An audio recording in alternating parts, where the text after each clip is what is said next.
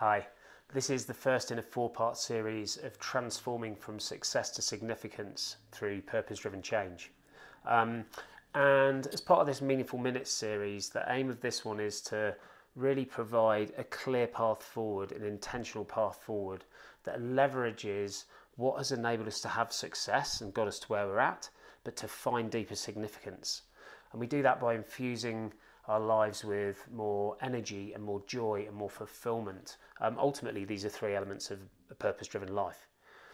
If we can hone our focus in on what matters most, we can achieve more harmony across all of our endeavours, optimise our interactions and increase our productivity as we're paving the way for more impactful outcomes.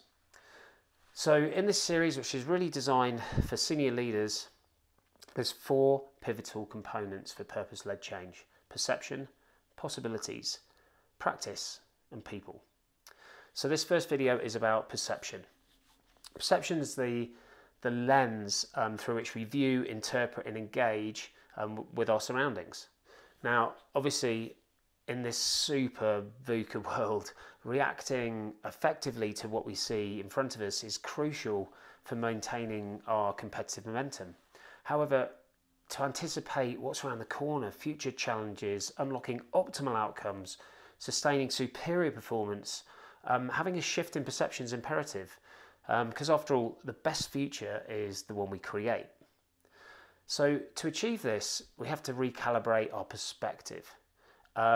This unveils fresh insights. If we can extend our view further, delve deeper, and broaden our scope, we can unlock a multitude of possibilities. Here's some examples. Looking further, if you can envision, take any problem, challenge you've got, right? Envision that ideal impact a decade from now. Fast forward 10 years. What transformative outcomes could this have delivered along the way to the impact that it's created?